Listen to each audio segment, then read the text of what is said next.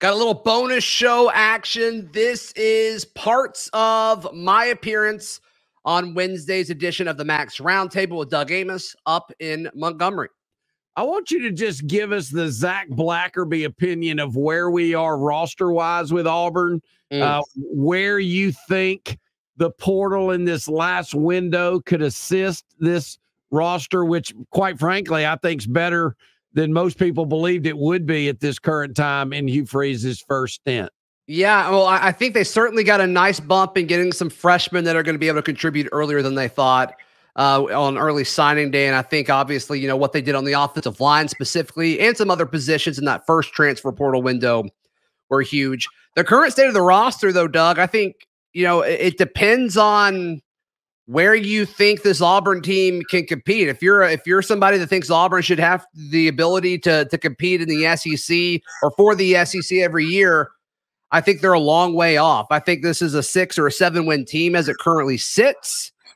And I think if you can go out and get a quarterback or some kind of playmaking wide receiver, which I don't think either of those guys have entered the portal yet, Doug, we'll certainly see what happens over the next few days before it closes.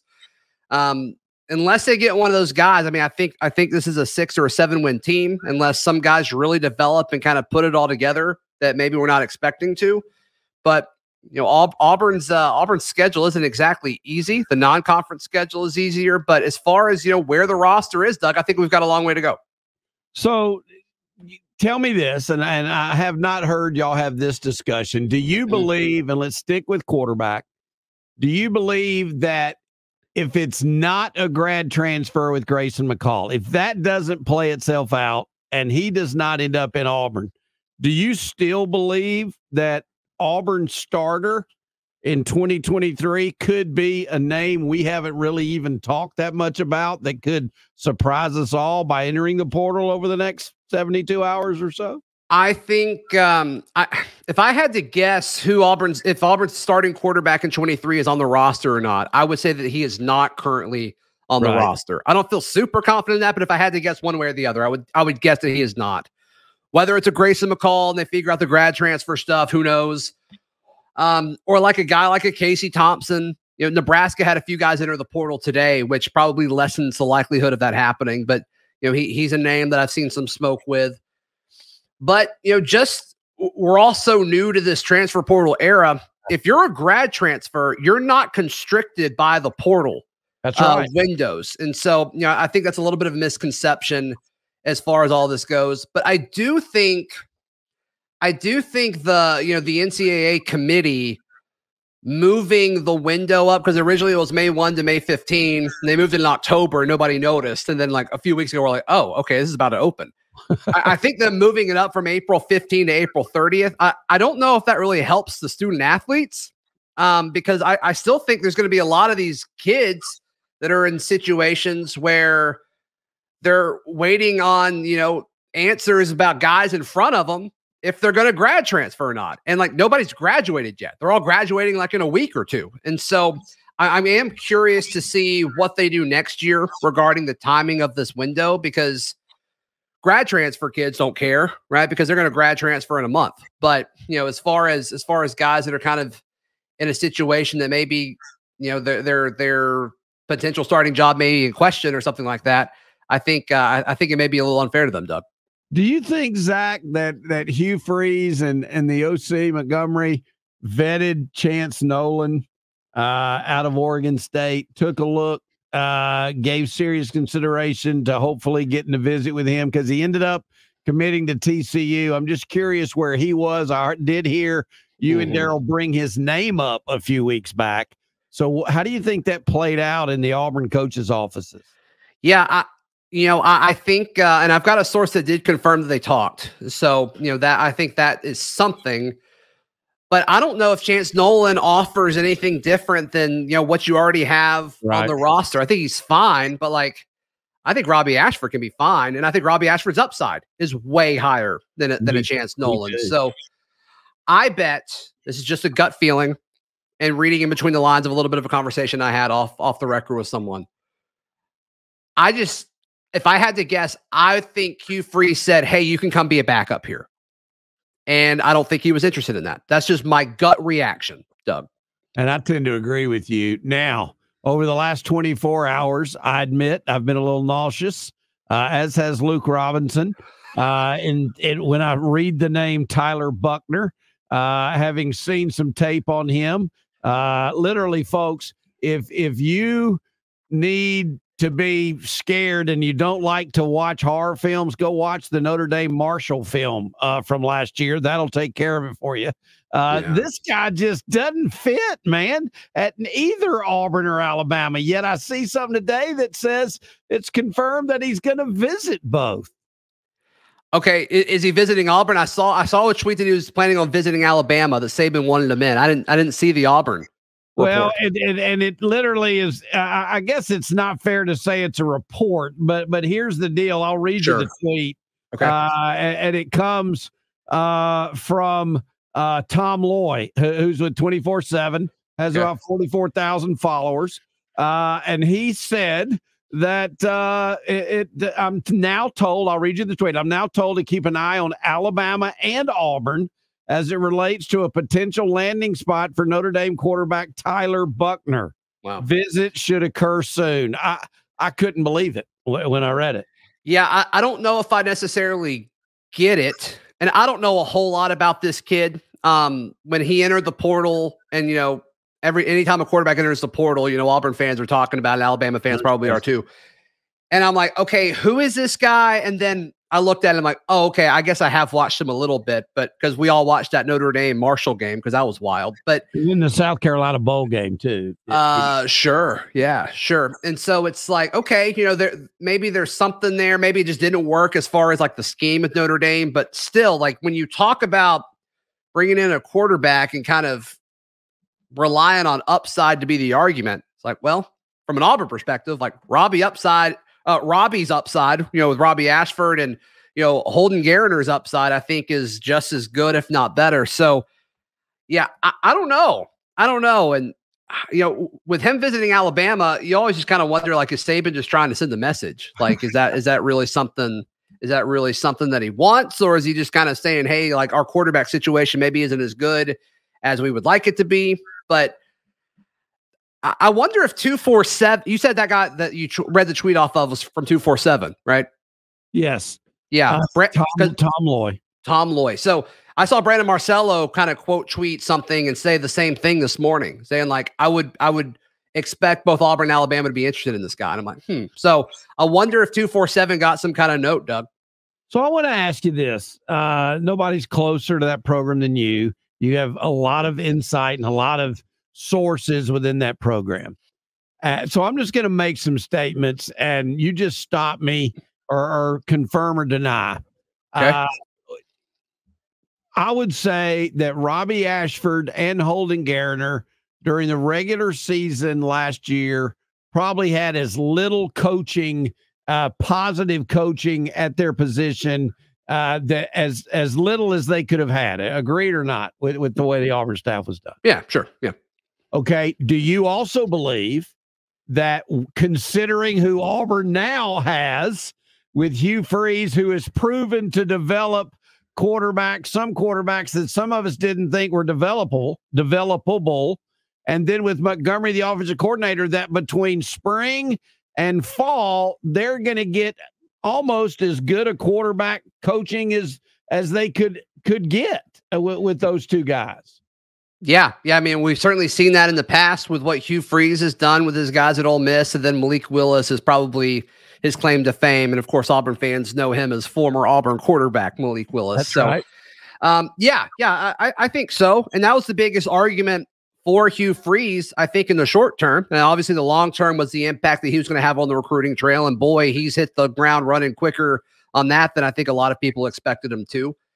And so, let's think back to his opening press conference. Who was the lone player there that was invited? It was Robbie Ashford. Yes. And so we'll see. Robbie was the guy with the ones for every drive except for one towards the end of A-Day. Holden Garner got one drive with the ones, but the rest was all Robbie. I think that's something. I think that's sending a message to Robbie that, hey, you're the leading guy right now, but we're still looking at Holden. And I think it kind of shows TJ like, here, this is kind of what we think of you. So I I think if you're an Auburn person that wants Auburn to do well in 2023 and you're concerned that they haven't added another quarterback via the portal, the next best option is like, okay, well, let's develop the guys that we've got. And Robbie Ashford's ability, I don't think anybody's questioning his ability, but it's just, can he put it all together? But Sure. But one thing, Doug, that I don't think is being discussed enough when it comes to Robbie is, this is a guy that battled injury last year, and then he had a reported shoulder issue throughout spring, and he wasn't getting touched during spring. And so that shoulder is a concern. And, how durable is he? And I don't want to label anybody, a kid, to be like injury prone or anything like that. But, you need your shoulder to play quarterback. And when you're a dual threat guy, you're going to get hit more. What does that look like? Zac Blackerby with me this hour. Folks, get used to it. He is back, man, for his Wednesday visits with us, barring a schedule deal. And we have a new child, schedules change. But next Wednesday, we're thinking he'll be hour one again, but we'll work it out if he is needing hour one to take care of some other things. I asked Daryl this question earlier, and I want to pose it to you and get your thoughts. If fill in the blank, the two position rooms at Auburn post-spring that I'm most impressed with are? Okay, corner. I'll go corner because DJ James and Nehemiah Pritchett and Kayan Lee may be the best corner room 1 through 3 in the SEC when it's all said and done this year. So I'll go with that. I think they're very, very good. I'm going to go offensive line for the other one. I thought you might. This isn't me saying they're the second best room. They're not the second best position group, but I am impressed with what they were able to do over the course of the spring. And Doug, I love that the way the staff handled the personnel aspect of this, because what do you see all over the place when there's questions at a position group, specifically the offensive line? You see dudes rotate in and out like crazy. Yeah. But this staff, they went out and got three transfers, 3 experienced dudes, and we saw Dylan Wade at left tackle, we saw Avery Jones at center, and we saw Gunnar Britton at right tackle. And we never saw them anywhere else, and we never saw anybody else with the ones in those spots. And it's like, okay, that's our starting point. There's no reason to experiment or try anything else out. I love that because I don't think most staffs would have done that. So I think that's great. And then it kind of allowed, a natural competition to take place from those guard spots. And you kind of heard good things about Tate Johnson, maybe moving him from center to guard, an extra year of experience helped give him an edge there. And also just the emergence of Connor Liu. A lot of people saw him as, the best center prospect in the 2023 class. And, Coach Freeze has talked about how he's going to play. He's going to play. I don't know if he's going to play at center unless something happens to Avery Jones, but he's got a solid chance to start at guard. And then, Jeremiah Wright's a guy that they felt good about at that left guard spot. So I'm going to go offensive line. I don't think they're the second best group on the team, but I was really, really impressed with them. What do you think about the defensive line and what's gone on there with the transfer portal? Yeah. So I think it's deeper, which is good. And because this staff is going to rotate a ton more than the previous staff did, which I think everybody agrees you need to rotate on the defensive line. And I think they're going to be good at stopping the run. What they did at A-Day was so vanilla, and sure, they gave up a lot of rushing yards, but most of that was the third-team defense. And a lot of it was outside run stuff. It wasn't really the defensive line. They did a bad job at containment. So I think the defensive line is solid, Doug, but the biggest concern to me is I don't know where the pass rush is going to come from. I think edge is going to be a position of concern, that jack linebacker spot that they're going to send. I think they're going to have to rely a lot on Ron Roberts' scheme. Can they confuse opposing offensive linemen and pass blocking schemes? Because until Keldrick Falk turns the corner, but he's a true freshman, you don't see true freshmen really make an impact as far as generating sacks and pressures as freshmen in the conference. You just don't typically do it. I don't care how highly rated there are. It's just really, really hard to do. Not saying he can't do it. I'm just saying you don't see it a whole lot. So I don't know where the pass rush comes from, but I like everything else about the defensive line. Is that a position that you think this last portal window that somebody's really scouring around to see if an edge is got his name in there that could potentially develop? Well, they're calling all of these edges that are entering the portal. Anthony Campbell is a ULM guy that they really are going after. Naheem Thomas, I believe is his name. He's a Cincinnati edge that was on it for a visit. He was on campus for a visit this past weekend. Remember that, yeah. And it's down to Arkansas, Auburn, and then Wisconsin. And he hasn't gone to Wisconsin yet. He was saving Wisconsin for last, but that's where his former coach, Luke Fickell, is. So that's always kind of tough to battle when he's already got a relationship there. So I'm not feeling super good about that one, but we'll see. And then there was an Old Dominion kid that they offered last night. And I'm going to be honest with you. I haven't done a whole lot of research on the kid, but I am going to try to get his name for you real quick. Like Isaac Ukwu, I believe is how you pronounce it. His last name is spelled UKWU, but James Madison edge, Isaac Ukwu, they have offered him as well. But so it's clear that they need somebody. They feel that way because I think after Elijah McAllister, which is who they got in the transfer portal from Vanderbilt in the first window, and Keldrick Falk, I think there's a pretty big drop off before they feel comfortable going to somebody else. You know, the one thing I love about how you run Locked On Auburn, and I'm assuming your other guys, and Zach's in charge of the entire college division of Locked On. So, and apparently recruiting some others like the Braves, looking for a little Locked On Braves action. But we'll get back to that in a minute. But yeah, I'm curious, you've always, or at least this past year, had some NIL deals with some guys that you would have on regularly on your podcasts. And that allows you, I think, entry into the program that a lot of media people would not have. You working on that for the fall? What's the story there? Can you update us on guys that we may be hearing from regularly? Yeah, we have. I've worked out an NIL deal with Jason Jones, so he and I will be connected till the end of the 2023 season. Looking forward to working with Jason. He comes on the show a good bit, and we'll put up some feature articles on him at auburndaily.com as well. But I think Jason Jones is a guy that had one of the best springs, just talking to folks close to the program, had one of the best springs on the team, which is encouraging because Auburn's going to need that defensive line leadership and depth. But Jason has emerged as a leader on this roster. This coaching staff needed him to be that. I asked Hugh Freeze that at a press conference 2 or 3 weeks into spring. I asked, who give me some guys that have been leaders. And he said, Tate Johnson and Jason Jones. So there's a chance that he becomes a captain with media days coming up. I think Jason Jones is certainly a candidate to represent Auburn at SEC media days. So I'm excited to partner with Jason. Doug, we've kind of got overlapping transfer portals happening right now. And I think we both agree that the basketball one has been much more interesting.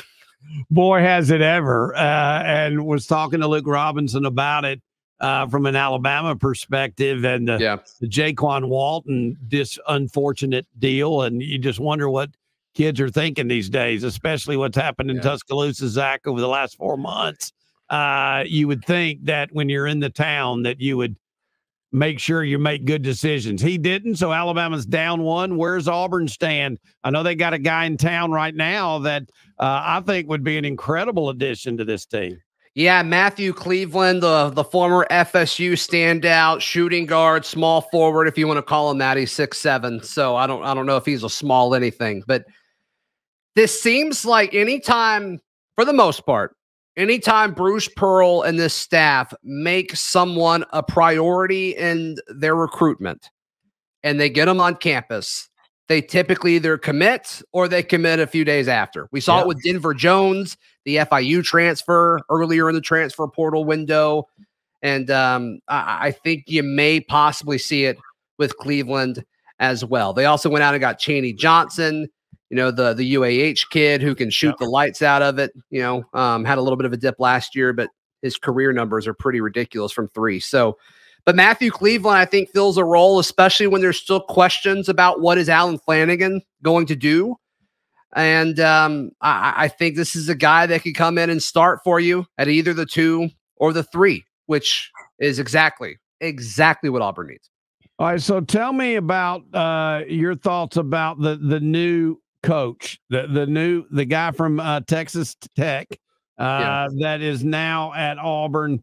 I mean, this guy certainly has connections that should help, I would think, in the recruiting world. Yeah, Corey Williams, coming from Texas Tech. I mean, you talk about consistent and solid basketball programs. Texas Tech is certainly up there. So we'll see. It's funny, Doug. I was sent a picture the morning Corey Williams came into Auburn to interview, and he's eating with Bruce Pearl and Stephen Pearl at Byron's down the street. And so they were having breakfast that morning, and I'm like, okay. And so we're like looking up, like, who is this guy? We eventually figured out that it was Corey Williams. So kind of a cool thing there to see a little peek behind the curtain. But yeah, I mean, you lose Wes Flanagan, who was a big part of what you did from a recruiting standpoint. So you bring in Corey Williams, a guy that has done it for a long time. His bio on the website says 23 years in coaching.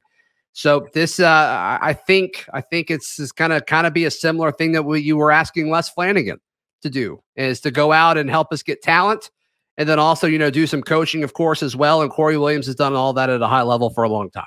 How long had it been since there had been a change among the lead assistant group at Auburn with Bruce Pearl? It's been a minute. And in fact, I think we talked about it on this show maybe 2 summers ago, where we talked about okay, Auburn's doing a good job. Why have none of the assistants gone on to maybe get another opportunity somewhere?